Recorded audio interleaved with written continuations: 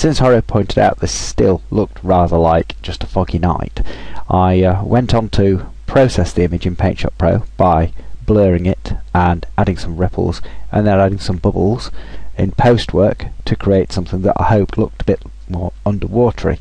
But then I got to thinking, well, how could this be done in Bryce? It's going to be a little bit more time consuming in terms of render, but it can be done.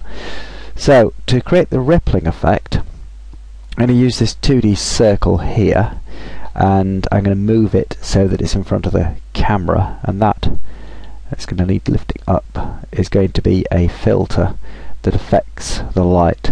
So to preview this, I'm going to have to go and reduce the rays per pixel, otherwise it's going to take a long time to render, and modify the 2D circle there.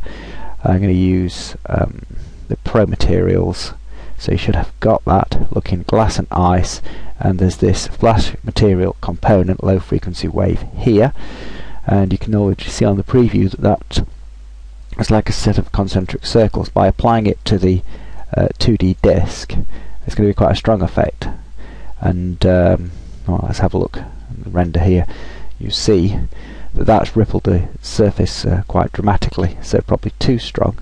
So if we go into the material properties for that and reduce it to 15 on the bump height, then it'll ripple the surface of the image because of the refractive index of the material. You see the buildings now are a bit bendy, so that makes it a bit more underwatery, and will widen the field of view, and then enlarge the 2D disc so that it frames the image again, and we get back to a similar aspect to what it was before, because as I say, the refractive index of this filter is modifying the field of view, so I've had to widen it. So you can see now we're back there, and these beams of light are all wibbly now, and the buildings are wibbly. Perhaps that effect is a little bit too strong, so I'll lower the bump height still further to 10.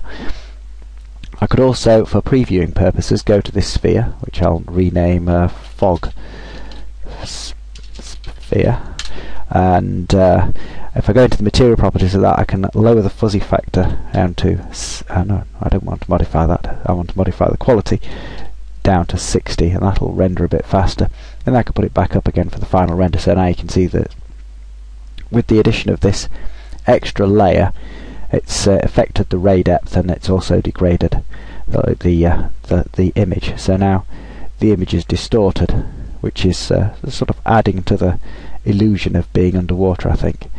What else we can do? We could get hold of the 2D disc again and go into the render options, select depth of field and set to current selection, and then I'll just reduce this lens radius a little bit, and what that should do now is it's going to blur everything beyond the 2D disc, so that's further degraded the image. If it might have degraded it a bit too much, I don't know, again to try and create this illusion that we're underwater. So I'll move the disc forward a bit and reset the set to current selection, so that should mean these are not quite as out of focus as they were then. So that's given us a rippling effect, and it's blurred the image slightly. Now if I want some bubbles, I'll create a sphere. I'm going to move it towards the camera, and I'm going to make it a bit smaller. I need a few of these, so what I shall do is I'll go to Edit and Random Replicate. I'll replicate 50 of them, so I've got a selection of them. I'll select that sphere again that I started with, group them, squash them together, so I'm making a thin plane of this group. So now I've got a group of spheres that I'm going to try and locate in front of the camera, more or less. So I've got a cluster there, and these are going to be the bubbles, so I'll make that the cluster, and I'll shrink them right down. No, I'll shrink the square down, then I'll shrink them down to dots. They're going to still be squashed then, so if I hold Control and Alt and click on one while they're all selected, they'll be reverted back to a standard size, so they're now spherical again, so not squashed in one dimension. I can use this control here. If I choose 3D Random Disperse Rotate, I can I can use randomize them and change the size a little bit, and that'll move them forwards and backwards of the focus plane a little bit, but not too far. And if I go into the material for these, they'll not be diffuse. The diffuse colour wants to be set to fully white. I'll just set this on sphere so I can see what I'm doing.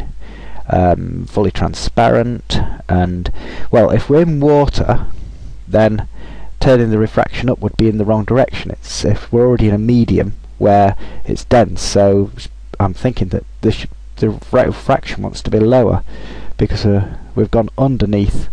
We're in the water. These are bubbles of air in water, so I'll experiment with that. We'll give it some specularity. So there we go.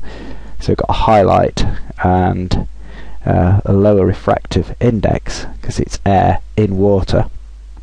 They're also going to be slightly squashed because air bubbles are. I'll make them a little bit larger, and to pick up the speculative highlight I'll modify the sky, so I'll enable the sun but I'll have no diffuse output, so it's just got specular output. Move the sun above so the sun above can strike the bubbles and give them highlights, so they've just got that little bit of a highlight on them. So right, how does that look? Difficult to tell. As you can see, the render's quite slow. If I render the whole screen, it's 5 minutes, and we're not turn the raise per pixel up or set the volume up, so it's going to be quite a time-consuming render. But that's moved all the elements in, apart from fish, and I don't have any fish models handy, so we just put them in as I did before. So what I shall do now is, if I'm satisfied that's about right, I'm not sure I am, but we'll say it is, I'll just move some of these bubbles in away from the focus area, so they're going slightly out of focus away from the camera. So they should be slightly blurred now to give a greater sense of depth, but there's still more in focus in the background. Select the fog sphere, set the material up that one, what was it, 75, and we'll give that a render now, see how long that's going to take. So 10 minutes, see if there's any banding in there. I'll keep the raise per pixel down, so there's going to be some noise in the image, but maybe I'll increase that slightly. So render options and raise per pixel at 16. Okay, right, well I'll pause the video there, and we'll have a look how that looks after about 11 minutes. Well, it occurs to me that I'm on somewhat shaky ground making the refractive index of these lower than air, assuming that I'm in water, and I don't really know whether these should now, due to that, be rendered with the render option total internal reflection selected. You can see it's engaged now, and they're going to render slightly differently if I was to render with that. So the total internal reflection selected, the bubbles look different. I don't know if they look better, but they do look different. I quite like that effect, so I'm going to render it again. I can still see banding in these, so I'm going to increase the quality of this sphere. That's really going to, if I make it 85, it could have a dramatic effect on the render time, even though we've got fairly low raise per pixel. You can see it's taking a long time now to traverse down the screen, so that's going to take half an hour to render, even though I'm only using, as I said, a low raise per pixel. So there'll still be some noise from the transient rendering in terms of the scatter effect. So I'll try this with total internal reflection switched on and a higher quality in the fog, and see if that improves matters still further. I'll just pause the video again. And there, just to show you, is the final render. So as I said, we've introduced some blurring with the depth of field, some rippling effect by using the refractive index on a 2D disc with the material, with the displacement from the bump channel, and the bubbles, which in this case have been rendered with total internal reflection, which has created a slightly different effect. Obviously further refinements might improve, including some fish or a submarine or something like that, to give a greater sense of the depth and to show things floating in the water, so perhaps seaweed and debris. But that's the general idea, and well, it's entirely up to you whether you employ postwork or whether you choose to do it all in Bryce. Both options are perfectly acceptable as far as I'm concerned.